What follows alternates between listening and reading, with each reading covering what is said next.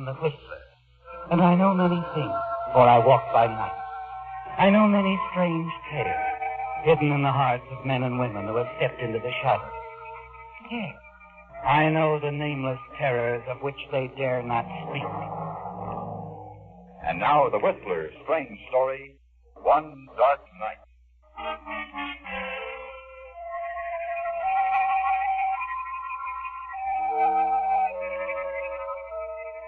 Though it was only 8 o'clock in the evening, it was quite dark, and the houses along the tree-lined suburban street were quiet. In one house, a light could be seen burning brightly through the front windows of the house on the corner, its illuminating rays reaching out across the front lawn to form finger-like shafts of light and shadow. And inside, Frank Jason paced the living room floor, moving with the nervous steps and motions of a sensitive animal contemplating danger.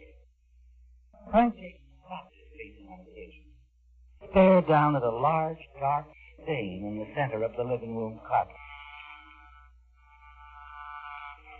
Dan talked for a long moment, your mind racing. Then you hurry to the front door. Hello, Frank. Not disturbing you, am I? No, Doris, of course. Come in. You seem nervous. You're not worried about a next-door neighbor dropping in, are you? No. I saw your light on. I thought I'd drop in. Your ever-loving wife and I had a date to go shopping in the morning, but... Can't you stop by, Doris? I was about to phone you. Oh. Frank, what's the matter? Nothing wrong. It's about Cora. Do you have any idea where she could be? Not home? No. I haven't seen her since this morning when I left for the office. You haven't? That's strange. What do you suppose... Did you see her today? Around 10 this morning. Coffee. That's when we planned to go shopping tomorrow. I came by to tell her I couldn't make it. Worried, Doris. Worried sick. I've called everywhere. Wait a minute. Would she have gone to see her sister? I thought of it first thing. She does that often. It takes off without telling me. But she usually calls me when she gets there. And she hasn't? No. Did you call her sister's place? Yes. No answer. She's probably gone out. She could have tried to reach you when you weren't here. I haven't left the house since I got back from the office. Oh, I'm sure Cora's all right. She just forgot to call. You know how she is. Yes, that could be it, I suppose. I'll be up for a while. Let me know if you hear from her. Sure. And don't worry. I'm sure Cora's all right. Good night, Frank.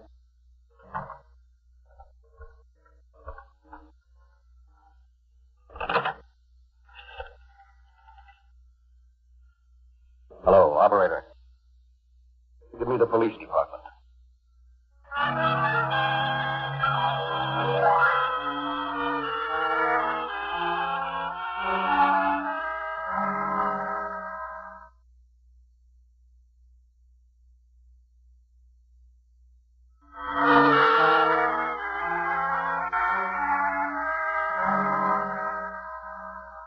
Say, Mr. Jason, you last saw your wife this morning when you left the office? Yes, that's right, Lieutenant. She didn't mention her plans for the day or the evening. No? What time did you get back from the office? Around 3:30 or so, and a bit earlier than usual. Oh? Any reason for that, Mr. Jason? Well, yes, I thought it'd be nice if Cora and I drove out to the beach house for the weekend. Beach house? We have a little place at Shelton's Cove for summer vacation. Weekend. Yeah, I see. So you got here around 3:30. And there was no note, message of any kind? No. Well, it's still early, only 8:30. You'll probably hear from her. It's not like her, Lieutenant. Not like her at all. She's left without telling you where she's going before. Yes, but she usually calls later. This time she hasn't called. I waited until 7:30 and then phoned her sister in Santa Barbara. There was no answer. I finally got through to her just before you got here, Lieutenant. And? Cora hadn't been there. Her sister hadn't heard from her. Something's happened to her. Something dreadful. I know it. I'll take it easy, Mr. Jason. There's no need to get excited. No need. Here, let me show you something, Lieutenant. Over here. Well? That small scatter rug on the carpet. Lift it up. Okay. Well, what's this? That stain wasn't there this morning, Lieutenant. Neither was the scatter rug. Somebody put it there to hide the stain in the carpet. Well, then. I happened to notice it shortly before I called you. The rug doesn't belong here. We usually have it in front of the fireplace. I was curious. Went over to pick it up. Well, when I saw the stain. Uh-huh. Could it be blood? Yeah, it could be, Mr. Jason. We'll check it.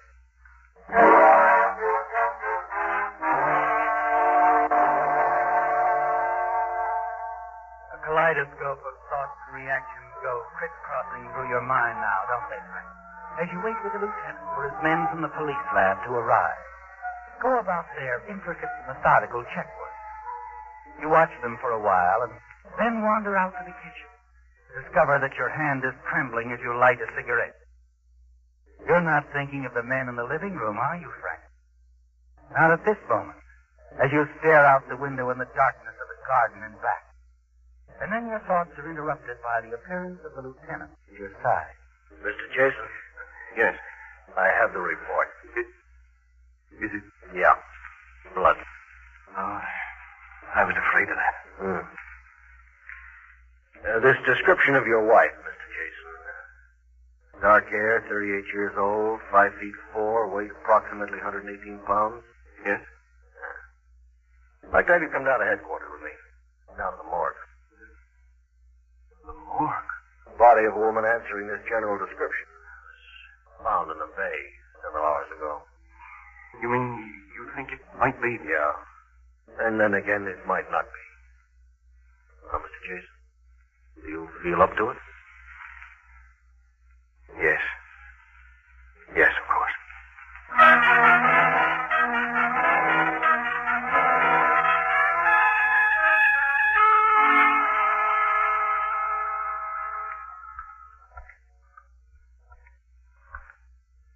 Here we are, Mr. Jason. Lieutenant, just a moment if you don't mind. Oh, sure. Here, would you like to sit down? No. I'll be all right. Just I know. Take it easy. All right, I guess I'm ready. Let's get it over with.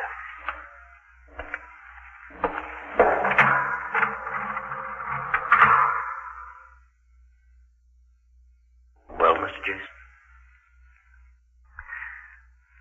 No. That's not Cora. Thank heavens it's not Cora.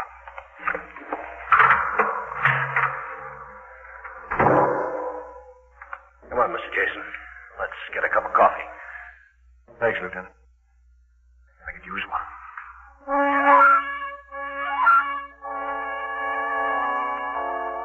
It all feels unreal to you, doesn't it, Frank? Your conversation with the police lieutenant, his lab man working in your living room, the visit to the morgue. All things that you read about in the papers, but never quite pictured as happening to you. Yes, Frank. It's all like a dream, a haze of unfamiliar activity, of questions and answers and nervousness and cigarettes and cups of coffee held in a shaking hand.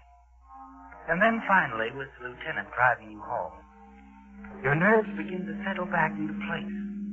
Reality returns almost simultaneously with the sound of the police car's front tire touching the curb in front of your own home. Oh. Thanks, Lieutenant. You've been very kind. Not at all. You'll let me know if you hear anything. Oh, sure. Try and get a good night's rest, Mr. Jason. Yes. Good night.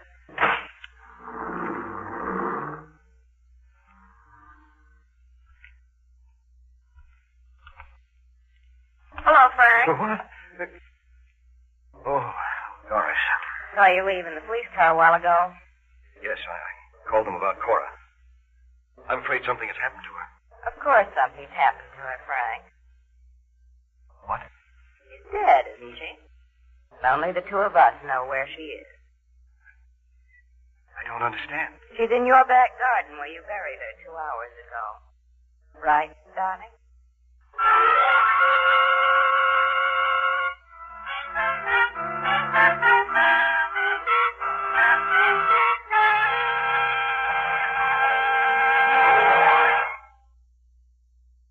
And now back to The Whistler.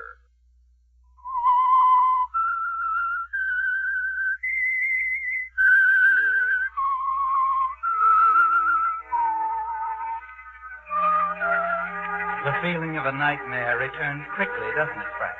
In the swift, accusing words from Doris Martin, your next-door neighbor. She saw you, didn't she? Saw you bury your wife, Cora, in the garden in back of your house. And now the dread secret has to be shared with you. Yes, Frank. The momentary safety you sensed as you said goodnight to the police lieutenant is gone. Wiped away. Even more shockingly because of the calm, assured serenity of the softly smiling, attractive young woman standing before you. You turn mechanically and move toward the house. And Doris Martin turns too, shadow-like and strangely a part of you now, as she follows you inside. You see, Frank, I came over late this afternoon to talk with Cora about the shopping trip we planned. The back door was open. I walked into the kitchen. The two of you were too busy arguing to hear me. Then you heard everything. Yes. The money you were talking about, the old lady's $35,000, that was Mrs. Faraday, wasn't it? Yes. It was Mrs. Faraday. Cora had been her secretary companion once. You had been Mrs. Faraday's lawyer. That's how you met. All right, Doris, there's no need. The old lady has stashed the money somewhere in the house. And when she died, you and Cora took it. No one ever knew. She told you? No, I sort of added things up after overhearing your conversation this afternoon. Cora was all set to skip out with the money, wasn't she? Yes. If I hadn't come home early, surprised her. You surprised me, Frank. I never saw you in such a rage. And then when you picked up the letter opener... All right, Doris, all right. You need a drink? No. What are you going to do, Doris? Do? Why, nothing, darling, nothing at all. I'll keep your little secret. Will you, Doris? Of course. Providing, Providing I make it worth your while. Is that it? Mm-hmm. You won't find me greedy, Frank. I think we'll get along fine. The two of us. Darling, relax. It's only the doorbell. I'll get it. No, wait. You better get out. The back way. But why? Well, it's late. And, well, it might not look right. Oh, don't be silly. Look, I'm your next-door neighbor. I just heard about Cora's disappearance. I'm her best friend. Yes, but... Sit right where you are, Frank. It's the most natural thing in the world for me to be right here, worrying with you.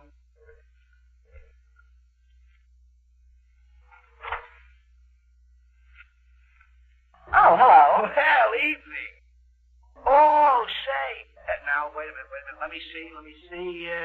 Doris, is that right? Right. And you're Harry Evans, Cora's brother. That's right. Well, nice to see you, honey. The folks up? Frank is. Come in.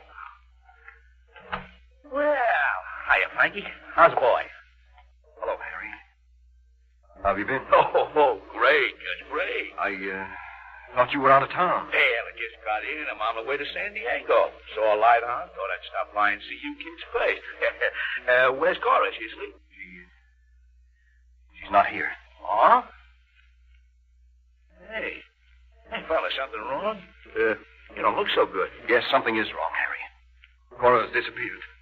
Disappeared? Cora? She wasn't home when I got back from the office. I called everywhere. No one's seen her. Hey, maybe she's been in an accident. Did you check the hospitals? Police are taking care of it, Harry. Look, Frank, you and Cora... Yes? Well, I mean, you didn't have a quarrel, did you? No, of course not. Well, and she might have gone up to Santa Barbara to see you. I called. She's not there. And you don't have... Well, you don't have any idea where she might have... None. I don't like this, Frank. I don't like it at all. Sit down, Harry. I was about to fix a drink for Frank. No, don't trouble, Doris. No trouble. How about you, Harry? Oh, yeah, I can go for a drink. Plain water. Plain water it is. Yeah. Well, I don't know what to make of this, Frank. I'd like Cora to take off like that. Not to let you know where she is. I don't mind telling you, Harry, I'm worried. I'm worried sick. Yeah, sure. I know how you feel. I wish there was something I could do. What can we do? Nothing, I guess. Just sit and wait, that's all. Just sit and wait.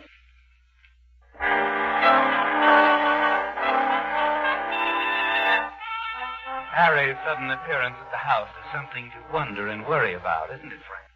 Yes. You haven't seen or heard from him in weeks.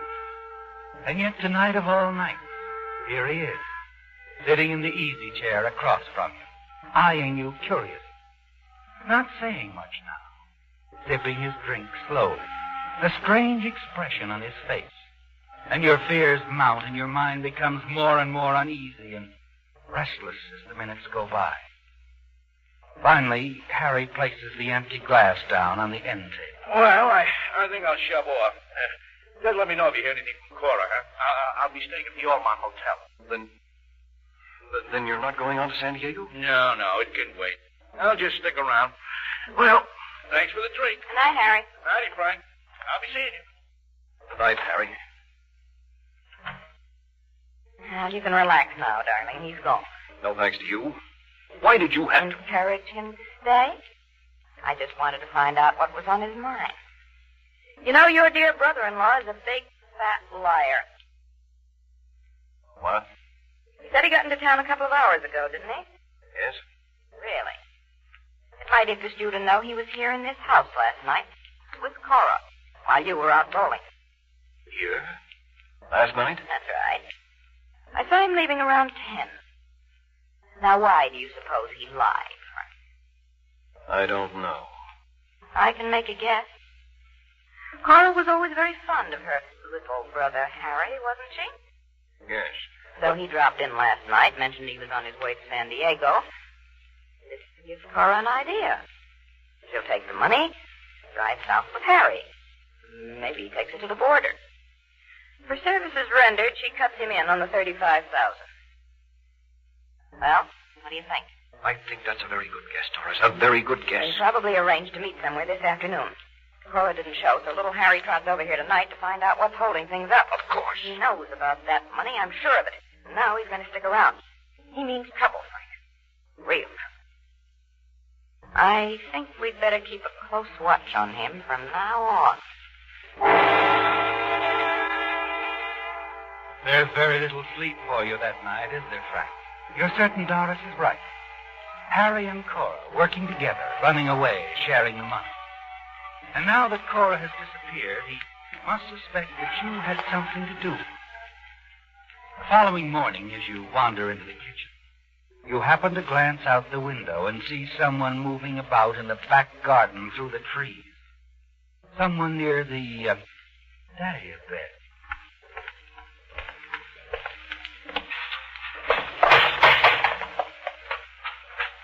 Yeah, morning, Frank. Oh, Harry. Yeah. You. Just dropped by to see if you'd heard anything from Cora. No. Not a word. Yeah. Well, I saw your bedroom curtains were drawn. I didn't want to disturb you. You wouldn't have. Rough night, huh? Well, I get my sleep myself, wondering about Cora. You know, where she could have gone to and why. Oh, cigarette, Frank? Thanks, no. Haven't had breakfast. I think I'll go back to the house. You coming? Yeah. Hey, you know, you fixed up your garden nice, Mike. Real nice. Well, I don't have too much time to work on it. Weekends, mostly. Well, still, you've done a nice job. I see you've changed the dahlia beds. Ground been turned over. Yes. Cora's idea. She likes dahlias. Uh-huh. Say, isn't that your... Yeah, the phone. Yes. That might be the police. I hope there's some news.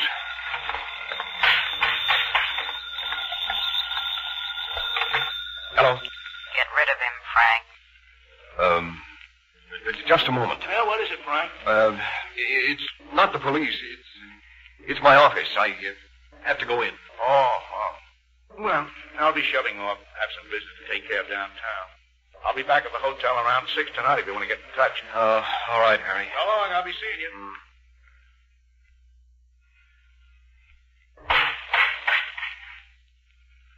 Doris, I'll be over. What did he want? I said I'll be over.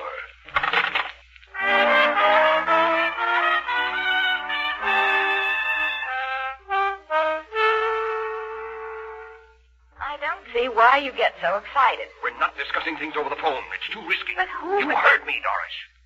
All right. So what did Harry want? He was asking about Cora.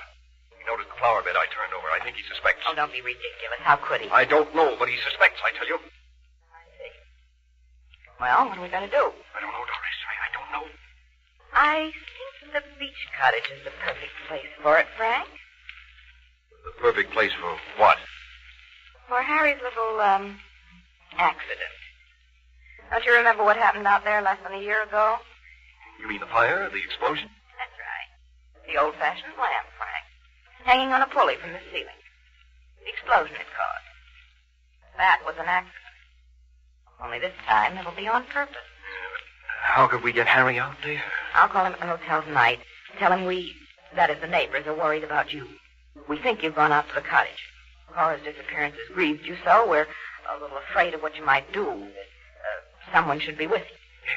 Yes, I see. He gets out there, finds the cottage dark, lights the lamp.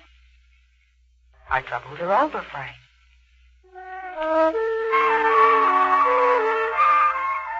With the coming of night, you're strangely calm, aren't you, Frank?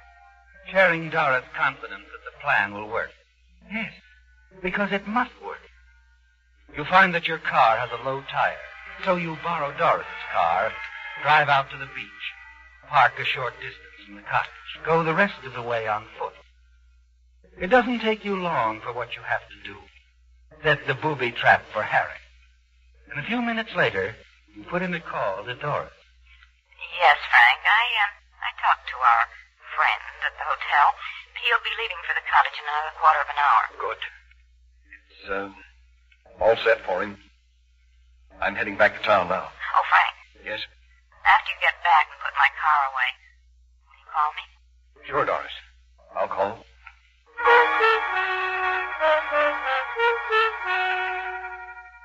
It's a few minutes past 7 when you return to your house. Harry will be leaving his hotel shortly, and then the short drive to the cottage, and it will be all over. Back home, you reach for the phone to call Doris when... Evening, Mr. Jason. Oh, Lieutenant. Come in. Just thought I'd drop by. Been in the neighborhood all afternoon, checking shops, stores. Well, then, there's been no news of Cora? Haven't turned up a lead yet. However, I put in a call to headquarters a few minutes ago. Seems they got word from a service station attendant out at the beach. What? Yeah. Thinks he saw a light at your beach cottage earlier tonight. Could have been a reflection of a car passing on the road, though he's not sure. Oh, he must have been mistaken. Yeah. Still, if you'd let me have the key, I'd like to run out there and have a look. Now? Yeah. I'll have a squad car pick me up. No. What? Well, I mean, I'll drive you out there, Lieutenant. Well, I really want you to... Really? It's no trouble, and I'd like to go. Now, please. Okay. I'll call headquarters, let them know where I'll be. I'll get my car out of the garage. You glance nervously at your watch as you start out of the house to the garage. You reach in your pocket for your car keys, and then remember you left them in your car. You've got to stall the lieutenant off, don't you, Frank? Yes. Harry is probably just leaving his hotel now, and it wouldn't do if you and the lieutenant reached the cottage before he did. Delay, Frank. 5 minutes or so. That's all you need. You reach your car, bend down, and unscrew the tire valve on the low tire. A few minutes later, the lieutenant joins you. You wrong, Mr. Jason? Oh, I'm afraid so. It's a flat tire. Uh-oh. Maybe I had better call a squad car. No, don't bother. It won't take us 5 minutes to change the tire. Then we'll drive out to the cottage. Okay. I guess a few minutes one way or another won't make much difference.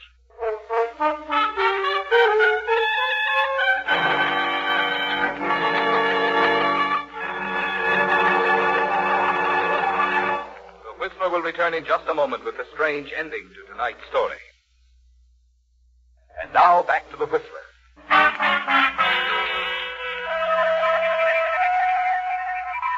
The time you need to change a flat tire is important, isn't it, Frank? Yes, because it will delay the police lieutenant from reaching the beach cottage before your brother-in-law, Harry Evans, does. Before the accident that will take his life and free you of Harry's threat. As you reach inside the car and take the keys from the ignition switch, you hear your phone ringing inside the house. You hand your car keys to the lieutenant and hurry up the driveway to answer your phone. But you reach the phone too late. The wire is dead. And a moment later... Doris. Frank, why didn't you call me or answer the phone? Lieutenant showed up. Now, look, Doris, he's out of the car now. Wants me to go out to the cottage with him. I'm trying to stall him until I'm certain Harry gets there. He won't, Frank. Harry is dead. What? He didn't fall for our little gag. Instead of going out to the cottage, he went straight to your backyard. Started digging. Doris, did he... No. I got behind him with a shovel. You were right, Frank. He knew. I found Cora's earring in his pocket. He must have found it near the flower bed this morning. Doris, where is he? What did you do? What else? We had to get him out of there. I dragged him into your garage. The keys to your car were in the ignition, so I put Harry in the trunk compartment. The trunk compartment?